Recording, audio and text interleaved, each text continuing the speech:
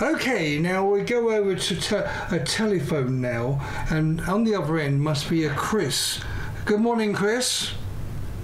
Good morning, JD. Yeah, now come on, tell me where you are. You're not in Exmouth, are you, or Exeter?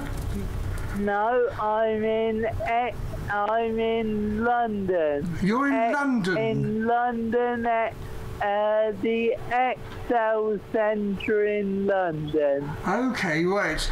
Well, I did see yesterday you were somewhere else, according to your map. Where were you then? I was at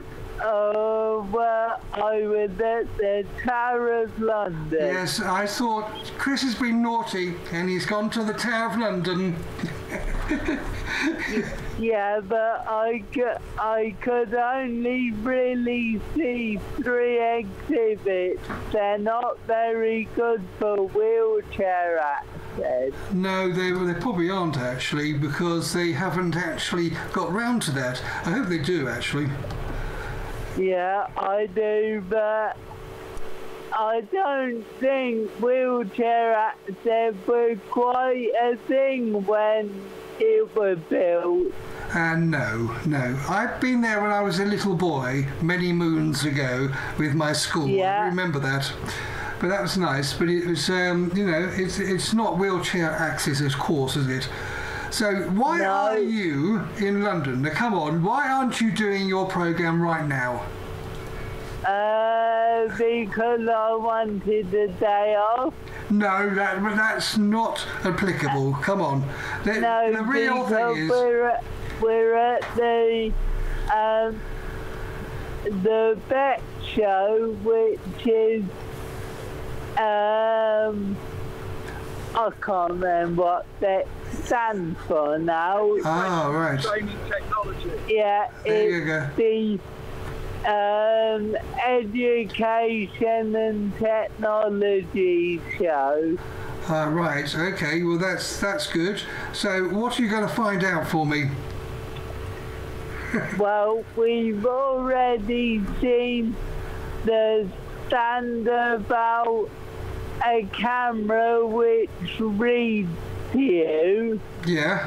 You shine this device on your page and it reads the words back. Really? That's good. It's called Orcam. I thought it was very useful. Well, can you bring one back and then you can do your whole show from home, can't you? No, because it only helps reading. And right. I can read, so but Are you sure? Useful. It's useful for other people. Right, yes. Well, who maybe can't read or so, and it's used in schools quite a lot, so because it can give. Yes, it is. Okay. Is this exhibition all about, technology for schools? It's all about technology in education. Chris, have you got an education? So, well, I hope so. I've gone a bit past educating because I left school when I was 19. That was yesterday, was it? I wish, but no, it was a few years ago. So that's why you were called to the Tower of London yesterday, were you? Because you've been a naughty boy? No, I went there on my own devices. Well, I do know, Chris, because I can actually follow you. You know I can follow you. So I know exactly where you are. So, so there's no problem with that one. Yeah, I know. So what's happening now? Where are you in this exhibition? And what have you seen so far? Well, at the moment, we're in the entrance hall to BETT, and I seen the Orcam, the camera which reached you. We saw a little diddly computer. Uh-huh. It was an Intel computer. I know, I'll hand you over to Will. He can tell you all about it. Okay, thank you. JT, hello. Hello there, mate. Yeah, it's like a very little box. A little box? Like about the size of a ready meal, something like that. Right. But it replaces a rack server. A rack server? They've compressed their chips into a very, very small space. Right. And, okay, so we got to say it's not the type of chips that you go down to the fish and chip shop. Yes, yeah. Yes, we got to get it correct, I'm afraid, because we are broadcasting live. Okay. Yes. Well, that's what Intel just make things smaller and smaller. Yes. They were making them more and more powerful, but now it's smaller and smaller. And this particular box, there's going to be a new box which will be certified by Dolby. Oh, right. They're hoping. Right. So the sound will be better. Right. It'll be able to process sound.